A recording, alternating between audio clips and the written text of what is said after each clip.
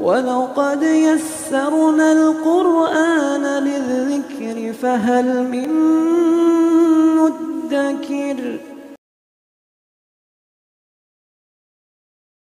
अस्सलामु अलैकुम वरहमतुल्लाहि वबरकातुहू। अल्हम्दुलिल्लाहि कफ़ा व सलामुन अला इबादिहिल्लज़ीना इस्तफ़ा, अम्मा बाद।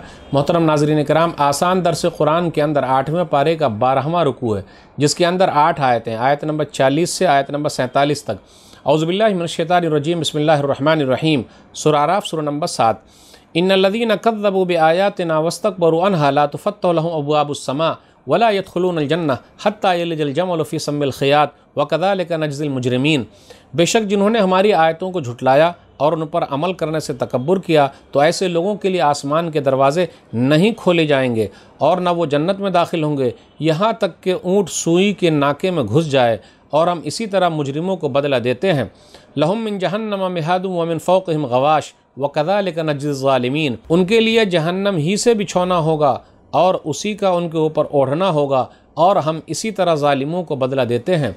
वल्लज़ीना आमनू व अमिलुस्सालिहाति ला नुकल्लिफ़ु नफ़्सन इल्ला वुस्अहा उलाइका अस्हाबुल जन्नति हुम फ़ीहा ख़ालिदून। और उनके बरखिलाफ़ वो लोग जो ईमान लाए और नेक अमल करते रहे, और हम अमलों के लिए किसी जान को उनकी ताकत से ज़्यादा तकलीफ़ ही नहीं देते, ऐसे लोग जन्नती हैं और उसमें हमेशा रहेंगे। वनज़ाना मा फ़ी सुदूरिहिम मिन ग़िल्लिन तजरी मिन तहतिहिमुल अनहार वक़ालू अल्हम्दुलिल्लाहिल्लज़ी हदाना लिहाज़ा वमा कुन्ना लिनहतदिया लौला अन हदानल्लाह लक़द जाअत रसूलु रब्बिना बिलहक़ वनूदू अन तिलकुमुल जन्नतु उरिस्तुमूहा बिमा कुन्तुम तामलून। और उनके दिलों में एक दूसरे के ख़िलाफ़ जो कुछ कीना यानी बुग़्ज़ व हसद होगा, हम उसे निकाल देंगे। उनके नीचे नहरें बहती होंगी और वो कहेंगे तमाम तारीफ़ अल्लाह ही के लिए है जिसने हमें उसकी हिदायत दी, और अगर अल्लाह हमें हिदायत न देता तो यकीनन हम ऐसे न थे कि हिदायत पा लेते। बेशक हमारे रब के रसूल हक़ लेकर आए थे, और बेशक उन्हें आवाज़ दी जाएगी कि यह है वो जन्नत जिसके तुम वारिस बनाए गए हो उन आमाल के बदले जो तुम किया करते थे। वनादा अस्हाबुल जन्नति अस्हाबन नारि अन क़द वजदना मा वअदना रब्बुना हक़्क़ा फ़हल वजदतुम मा वअद रब्बुकुम हक़्क़ा क़ालू नअम फ़अज़्ज़न मुअज़्ज़िनुम बैनहुम लअनतुल्लाहि अलल ज़ालिमीन। फिर ये जन्नती जहन्नमियों को आवाज़ देंगे कि बेशक हमारे रब ने जो हमसे वादा किया था हमने तो उसे सच्चा पाया, तो क्या तुम्हारे रब ने जो तुमसे वादा किया था तुमने भी उसे सच्चा पाया? वो कहेंगे हाँ। तो उस वक्त उनमें एक ऐलान करने वाला ऐलान करेगा कि ज़ालिमों पर अल्लाह की लानत है। अल्लज़ीना यसुद्दून अन सबीलिल्लाहि व यबग़ूनहा इवजा व हुम बिल आखिरति काफ़िरून। वो लोग जो दूसरों को अल्लाह के रास्ते से रोकते थे और उसमें कजी तलाश करते थे और वो आखिरत के मुनकिर थे। व बैनहुमा हिजाब व अलल आराफ़ि रिजालुन यअरिफ़ून कुल्लम बिसीमाहुम व नादौ अस्हाबल जन्नति अन सलामुन अलैकुम लम यदखुलूहा व हुम यतमऊन। और उन दोनों के दरमियान एक पर्दा यानी दीवार होगा, और आराफ यानी टीले पर कुछ लोग होंगे जो हर एक यानी जन्नती और दोज़खियों को उनकी निशानियों से पहचानेंगे, और अहले जन्नत को आवाज़ देकर कहेंगे तुम पर सलाम हो। ये आराफ वाले यानी टीले वाले अभी जन्नत में दाखिल तो नहीं हुए होंगे मगर उसकी उम्मीद रखते होंगे। वइज़ा सुरिफ़त अब्सारुहुम तिल्क़ा अस्हाबिन नार क़ालू रब्बना ला तजअलना मअल क़ौमिज़ ज़ालिमीन। और जब उनकी नज़रें जहन्नमियों की तरफ फेरी जाएंगी तो वो कहेंगे ऐ हमारे रब, तू हमें ज़ालिम लोगों में शामिल न करना। नाज़रीन इकराम, आसान दरस-ए-क़ुरान के अंदर 8वें पारे का 12वां रुकू है, जिसके अंदर 8 आयतें हैं। आयत नंबर 40 से आयत नंबर 47 तक। सूरह आराफ, सूरह नंबर 7 में आयत नंबर 40 और 41 पर गौर कीजिए। झुटलाने वालों का अंजाम क्या होगा? आसमान के दरवाजे उसके लिए नहीं खोले जाएंगे, जन्नत में वो लोग दाखिल नहीं होंगे। बिल्कुल उसी तरह जिस तरह कभी ये हो ही नहीं सकता कि ऊँट जो है वो सुई के सुराख में घुस जाए, ये हो ही नहीं सकता।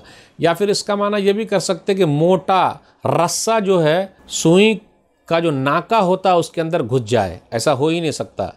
ये तालीक़ बिल महाल है, यानी नामुमकिन है, ऐसा हो ही नहीं पाएगा।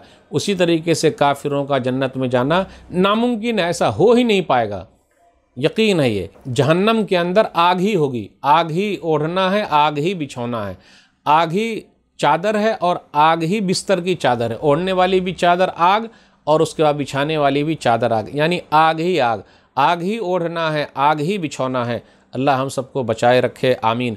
उसके बाद नेक लोगों का तस्करा हुआ। इसके बरखिलाफ़ जो लोग नेक हैं, नेक अमल करने वाले हैं, देखिए ईमान लाने वाले और नेक अमल करने वाले, तो ऐसे लोग जन्नती हैं, हमेशा हमें उसके अंदर रहेंगे। और जन्नती लोगों के दिलों में जो बुग़्ज़ और कीना और कपट, हसद और जलन है, सबको अल्लाह ख़त्म कर देंगे।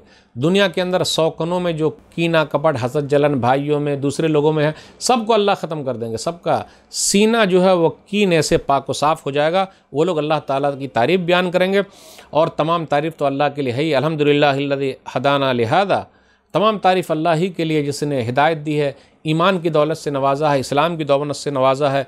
जितना भी अल्लाह का शुक्र अदा करे बहुत कम। आयत नंबर 44 और 45 पर गौर कीजिए।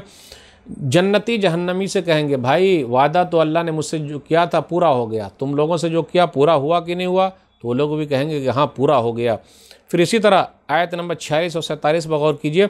टीले वाले आराफ, तो आयत नंबर 46 में जो आराफ का लफ्ज़ आया है, टीले वाले जन्नती और जहन्नमियों के बीच में होंगे, टीले पर होंगे। तो आप गौर करें, इस सूरा का नाम सूरा आराफ रखा गया। टीले वाले से मुराद वो लोग हैं जिनके लिए नेकी और बुराइयां बराबर है।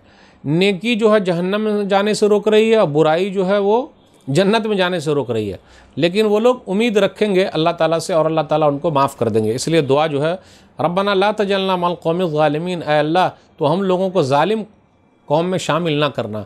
तो उम्मीद की जा सकती है कि ऐसे लोग जिनकी नेकियां और बुराइयां बराबर है, तो अल्लाह ताला ऐसे लोगों को अपनी रहमत से जन्नत में दाखिल करेंगे। तो आज के दर्स में बस इतना ही। अल्लाह से दुआ है कि अल्लाह ताला हम लोगों को कुरान करीम को पढ़ने, समझने, अमल करने, लोगों तक पहुँचाने की तौफीक दे। आमीन। वस्सलामु अलैकुम वरहमतुल्लाहि वबरकातुहू। और मज़ीद वीडियोज़ को देखने के लिए आप हमारे YouTube चैनल को सब्सक्राइब करें। फजज़ाकुमुल्लाहु खैरन।